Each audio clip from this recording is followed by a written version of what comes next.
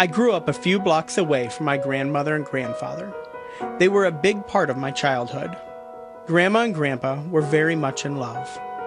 They got married the night Grandma graduated from high school, and for the next 72 years, they were practically inseparable.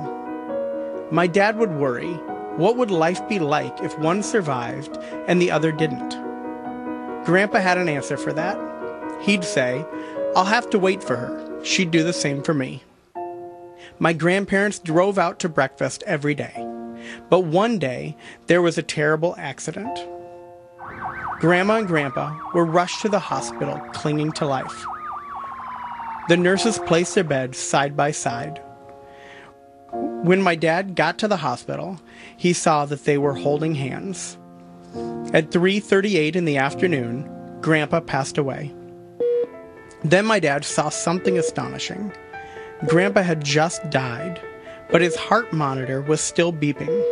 He asked the nurse, how could that be? She looked puzzled and then pointed to my grandparents. "They're still holding hands," she said.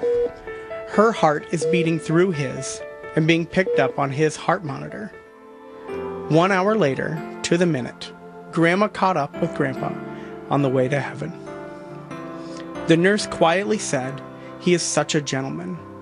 He's standing there, holding the gate for her." That's a GODWINK I'll never forget. Okay, we need These are getting harder and harder to... Wow. Oh my God! By the way, the heartbeat through. Oh my gosh! Okay. Next week.